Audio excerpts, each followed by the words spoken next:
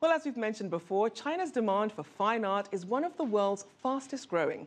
That's why several works are finding new homes in the Chinese mainland. Ling Nang has the story.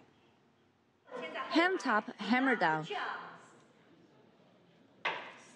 Christie's artwork was being snatched up by deep-pocketed buyers over the weekend in Shanghai. From paintings and prints to sculptures and installations, the bids kept coming in until sold, the successful auction sign of the emerging Chinese art market.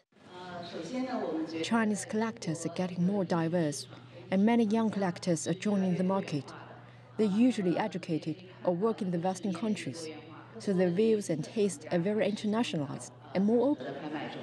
Chinese art market has seen the fastest growth in the world over the past decade. Since its first auction in Chinese mainland in 2013, Christie's has been focusing on the 20th century and contemporary art. I think we've seen a new interest and respect for certain Western artists that maybe did not exist before. We've introduced some new artists in our time here, such as Bernard Buffet and André Bazilier, both of whom we've made world records for in 2000 in China. As the Chinese art market has been growing in the past decade, the Chinese collectors are getting more sophisticated. Apart from masters like Picasso and Dali, Christie's is also promoting young Asian artists this time, presenting a comprehensive view of Western and Eastern art.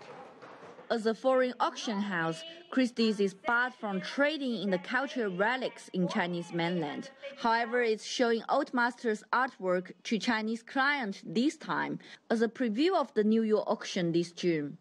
The more Chinese collectors travel, the more they are aware that these paintings are for sale. And I think a lot of people don't realize that you can actually buy something by Michelangelo or Raphael, or in this case Van Elst, and it's not just stuck in a museum, it is on the market.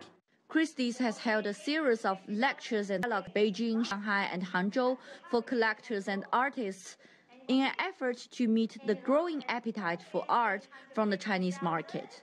Ling Nan, CCTV, Shanghai.